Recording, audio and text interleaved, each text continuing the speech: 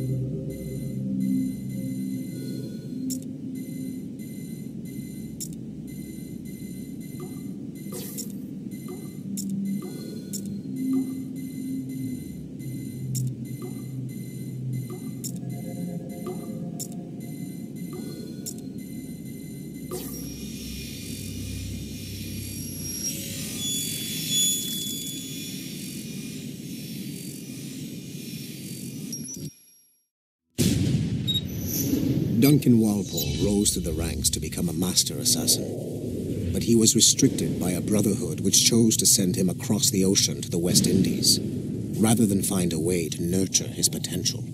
Once there, Duncan attracted the notice of Laureano Torres, former governor of Cuba and Templar Grand Master.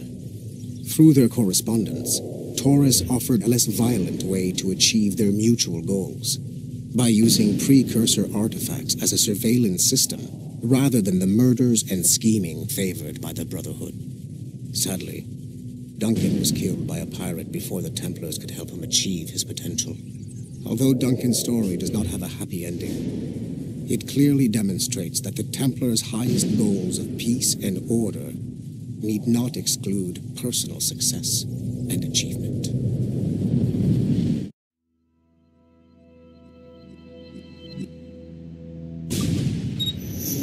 Duncan Walpole rose through the ranks to become a master assassin, but he was restricted by a brotherhood which chose to send him across the ocean to the West Indies, rather than find a way to nurture his potential.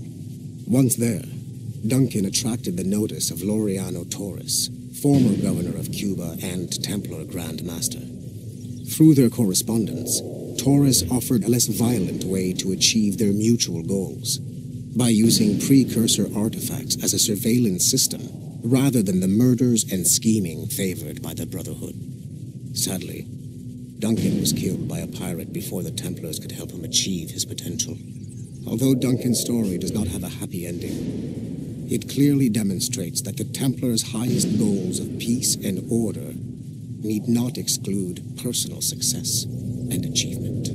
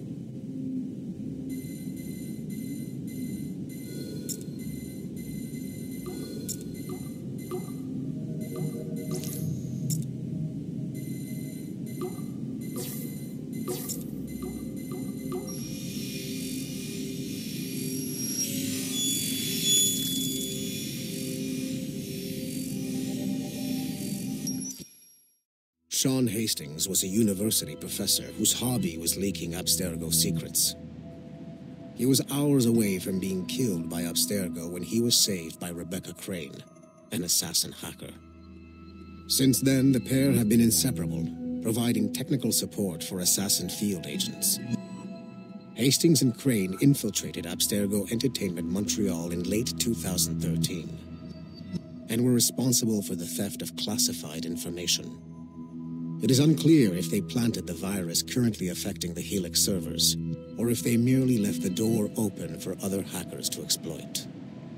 Rebecca Crane's skills are not to be underestimated. She created the Animus 2.0, an assassin version of Warren Vidick's original machine. It appears that she was also largely responsible for establishing a new, more secure assassin network. It would seem Crane and Hastings have been promoted within the Brotherhood. There are rumors that they are now leading some kind of hacker collective known as the Initiates, and attempting to lure them to the assassin side.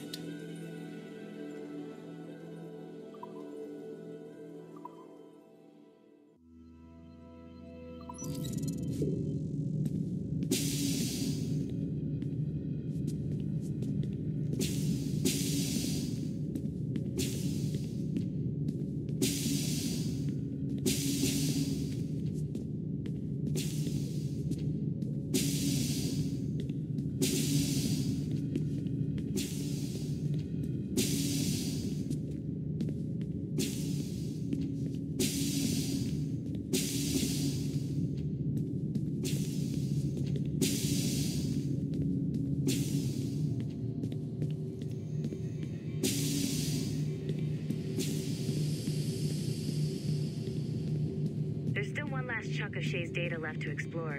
It's a bit of a trip, but I think you should see it.